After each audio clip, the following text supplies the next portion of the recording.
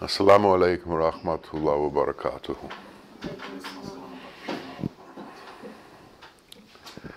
There is a unity to existence, and man must understand this unity if man is to find peace in his life. Islam, Christianity, Judaism are known as monotheistic religions.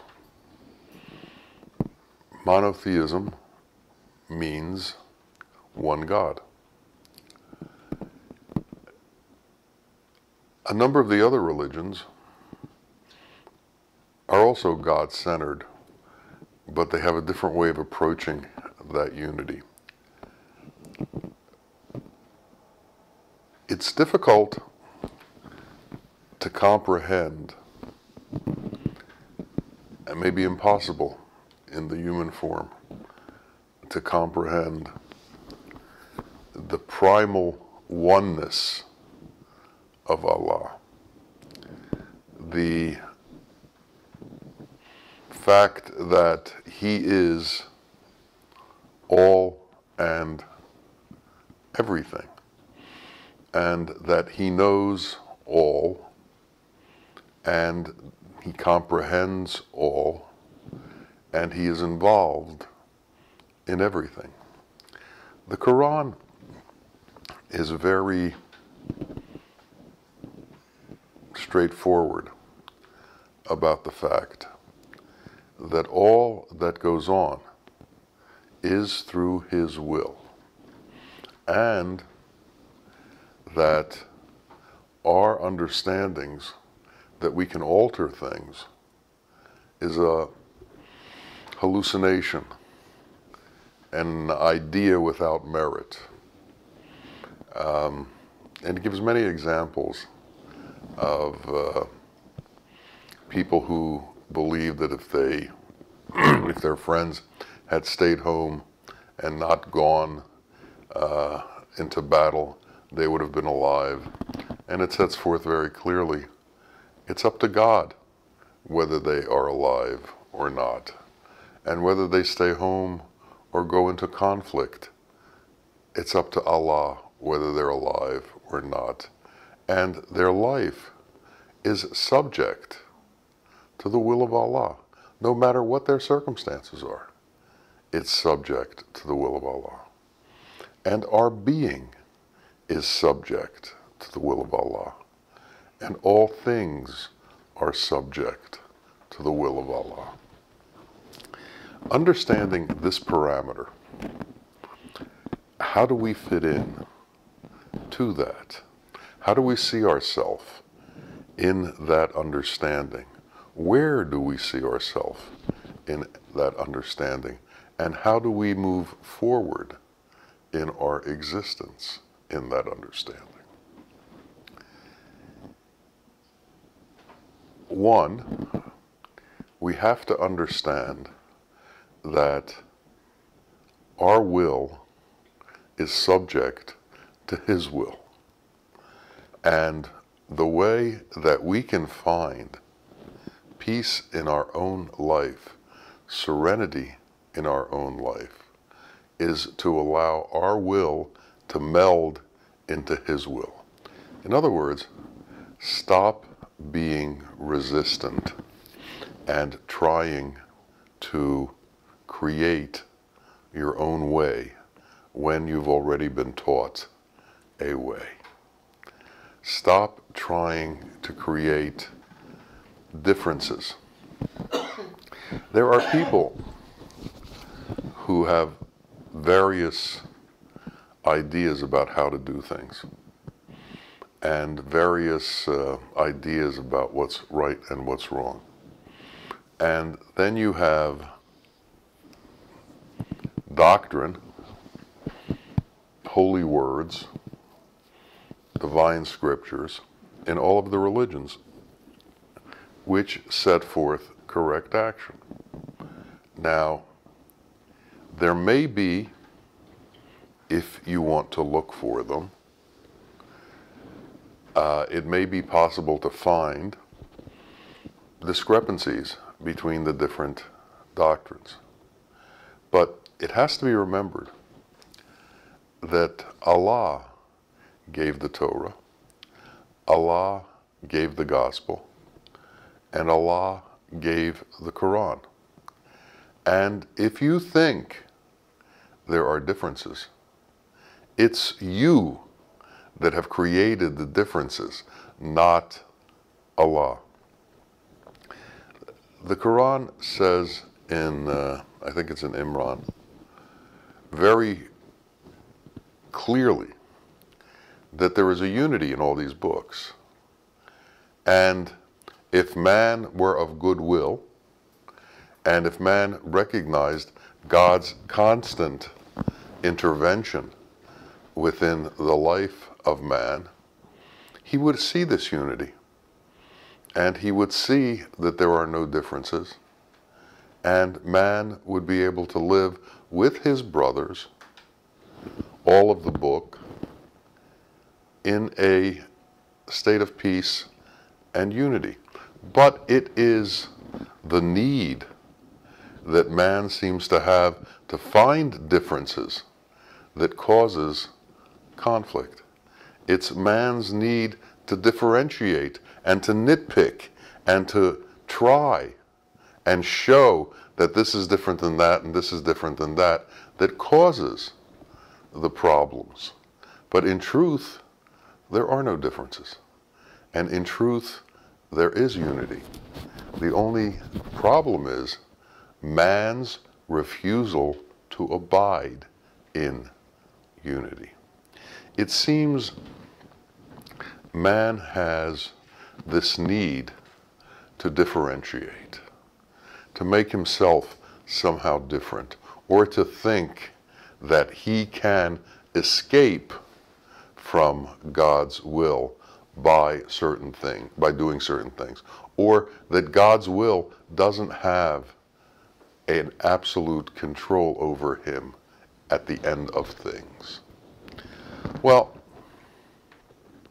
we should know, and we should be very cognizant of the fact that all life on this earth was created by Allah.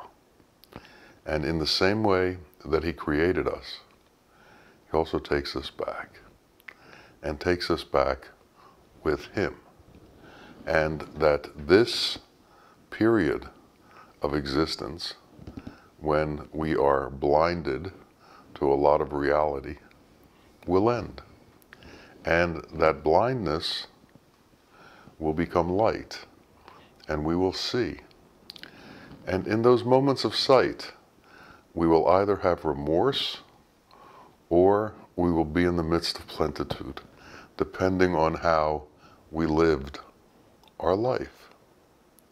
When we see the truth, and we have denied the truth, and that radiance of the truth shines in our face and overwhelms us, we will either be in bliss or in shame. In shame if we have denied it, in bliss if we have been with it. So we know that this moment is going to come, and we know the light will be revealed to us. What happens is we keep forgetting. We get caught up in the everyday, mundane, worldly traps that are set for us. We get caught up in our businesses. We get caught up in our money situations. We get caught up in our interpersonal relationship situations. And all of these grow into some sort of monumental situations for us, as if they had great import. It's almost like watching a soap opera and being so involved in the details of the soap opera, which, by the way, for those of you who have watched soap operas, never end. because the plots are written in such a way that they maintain the show. They can't end it because then the show would go off. Well, we have this show. And in order to keep it exciting, we constantly create drama. Now, how do we escape from the drama? How do we escape from the importance of this elemental existence? How do we escape from our attachment to this elemental existence? In order to do that, we have to have the concept strong within us that all of this is going to disappear and all of this is going to end and it's just not going to matter. Well, if it's not going to matter, then why does it matter? And if it's not important, then why is it important? We have to put ourselves in a point where we actually question our relationship with the world and why the relationship with the world is the way it is. And what is it within us that fuels making this world important and forgetting, ignoring, and bypassing the truth of the unity of Allah in all of existence? Why do we need duality in our life? To create conflict, to create problems that we can solve, to show the brilliance of our mind. If you go to a bad lawyer, the first thing he does is he makes your situation much more complicated than it really is.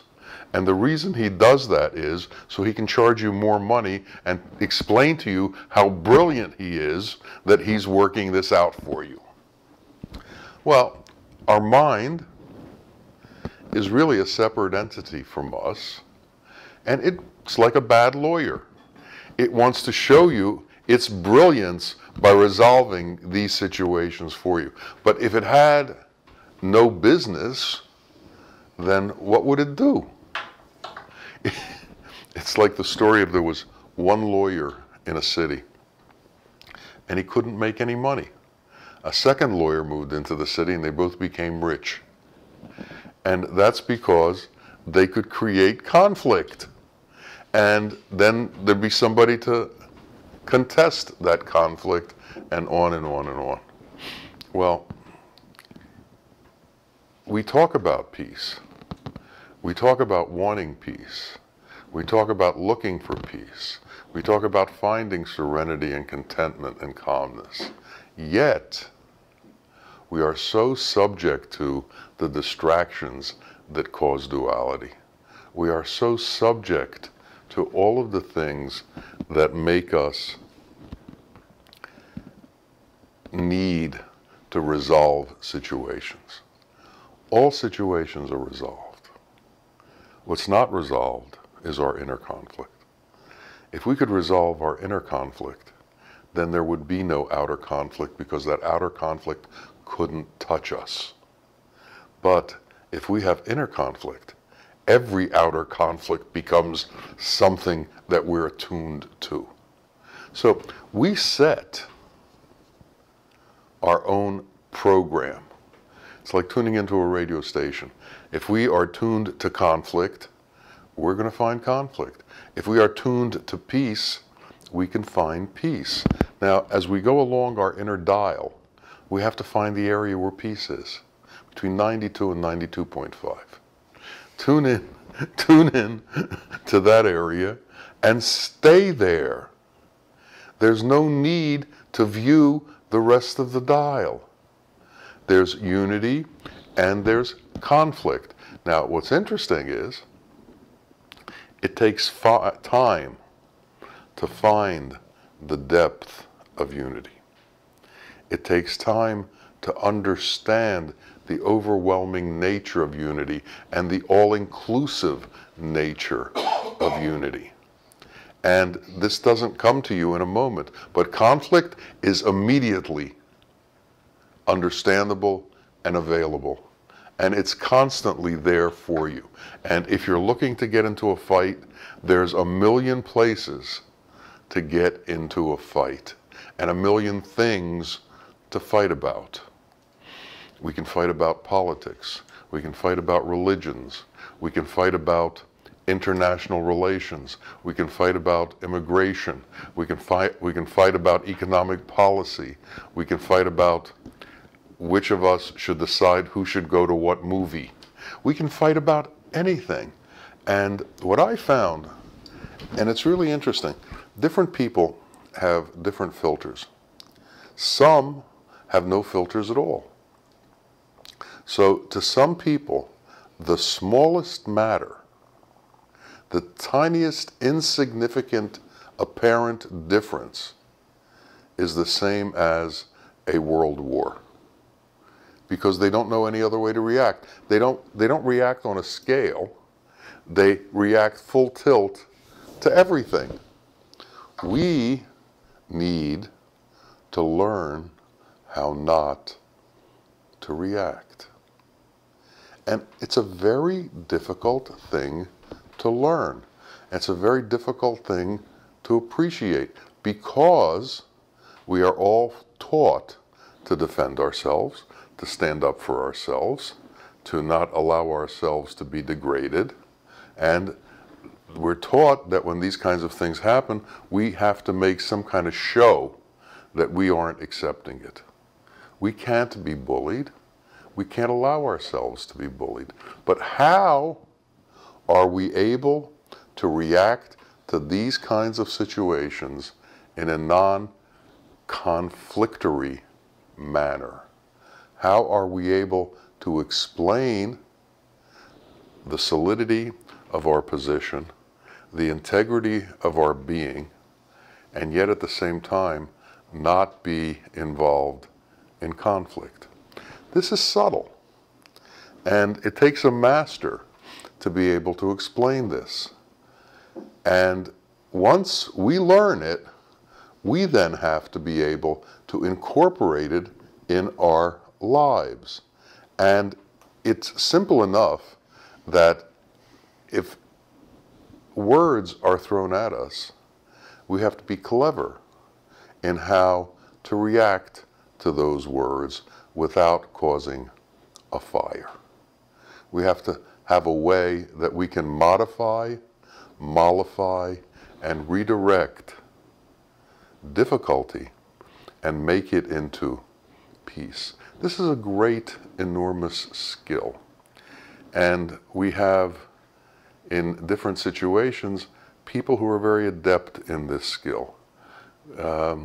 Hostage negotiators, diplomats, people who somehow can take incendiary situations and relax them.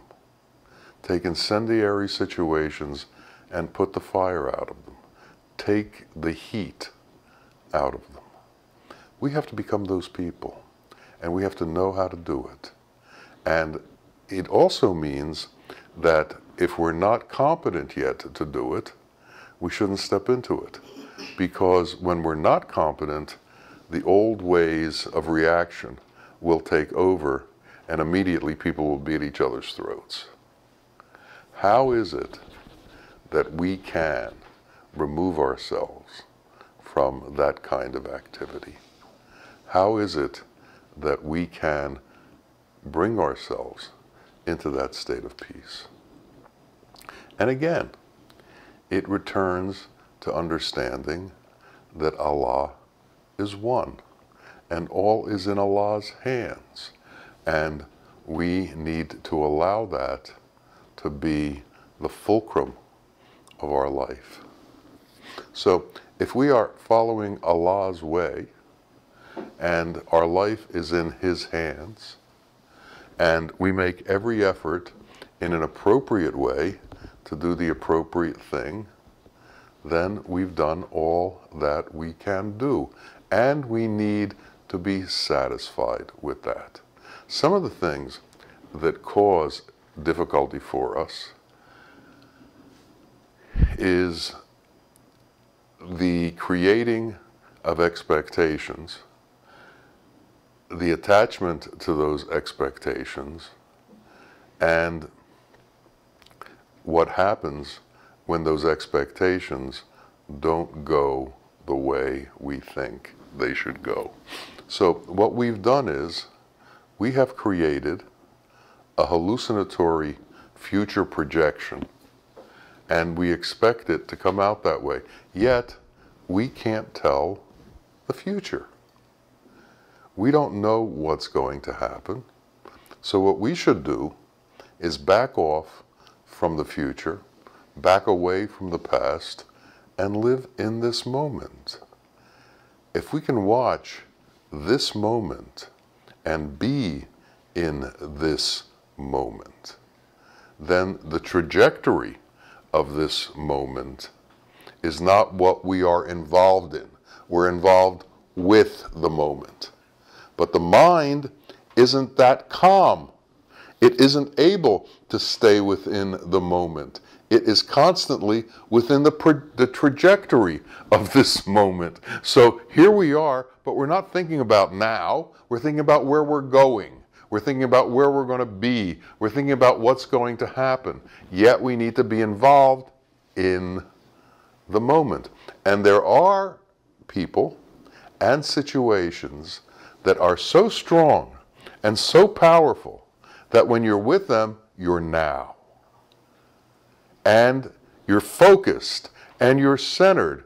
And the future is not within your thought parameter because it's not important. What's going on now is so right that there's nowhere else to be. This happened when I was with my teacher. When I would walk into the room, there was nowhere else to be. I was already there. There was nowhere better to be because I was in the best place one could be, which put me in the center of the universe. Now, you are always in the center of the universe. The problem is you don't recognize what the center of the universe looks like. Why? Because you can't see it with your eyes. You can't see it with the things that you look at in the elemental world. The elemental world is not the center of the universe. So you're looking for the center of the universe in places where it can't be found. You can travel around the world. You can go to every place in the world, and you won't find it. It's like this never-ending journey and a never-ending quest because you don't have a map. You need a guide. And that guide tells you first, sit still. You don't have to go anywhere. It's all inside of you. And if you can't find it inside of you, you can't find it. If you can't find contentment inside of you, you're not going to find contentment outside of you. If you can't find peace inside of you, you're not going to find peace outside of you. If you can't sit still and be content, you can't travel and be content. Moving doesn't change your circumstances. Different environments don't change your real circumstances. They just change your external habitat. And if you are subject to externalities, then it's certainly going to feel like something changed. But that's because you get all of your feeling from what's outside of you, and you don't get it from inside of you. So, we need to spend time inside of ourselves. We have to create a space inside of ourselves where we communicate with reality, where we communicate with truth. When we pass from these world, these eyes, these physical eyes that see the physical world are no longer going to be working. These ears that interact with the physical sounds in this creation are no longer going to be working. This tongue that tastes the physical tastes of this world are no longer going to be working. So we should ask ourselves, what is it that's going to be working? What is it that's going to have a relationship with whatever there is after we passed? What does our soul talk to? What does our soul integrate with? What does our soul see? And how does it see?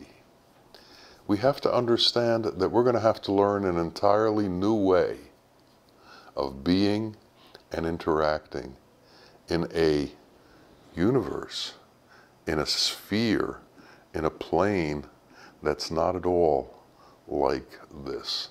So we have to spend a lot of time sitting still with our eyes closed and imagining the reality of mercy. We have to spend a lot of time sitting still with our eyes closed and imagining the reality of what is love. What is that vibration? And do we understand that we are vibratory beings? And there will become a time when we will communicate through vibration.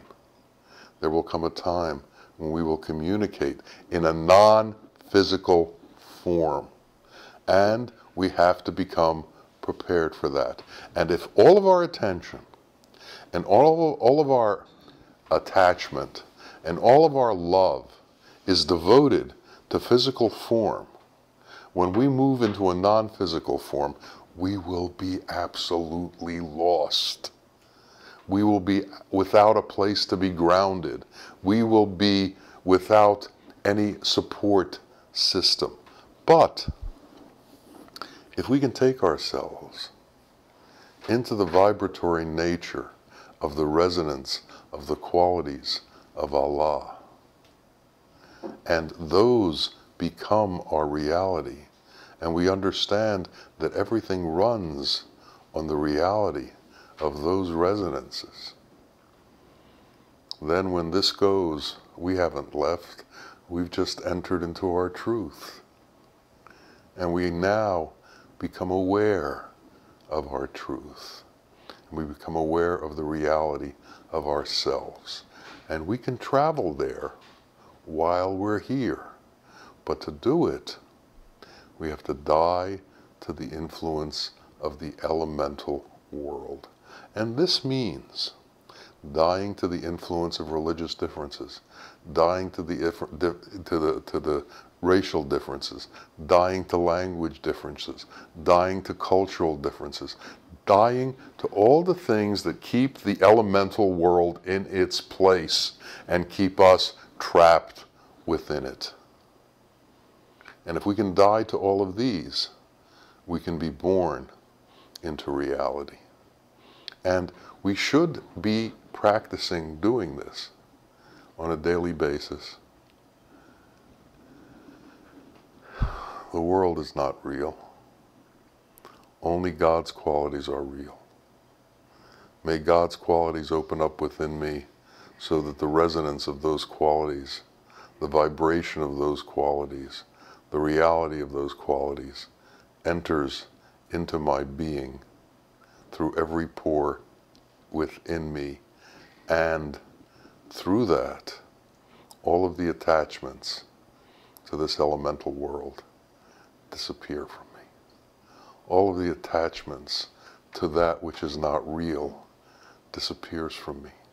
And we know that God alone is, and the unity of God is throughout everything, and we are within that unity. May it be so for each of us. Ameen. Ameen. Ya Rabbil Alameen. Assalamu alaikum wa rahmatullahi wa barakatuh.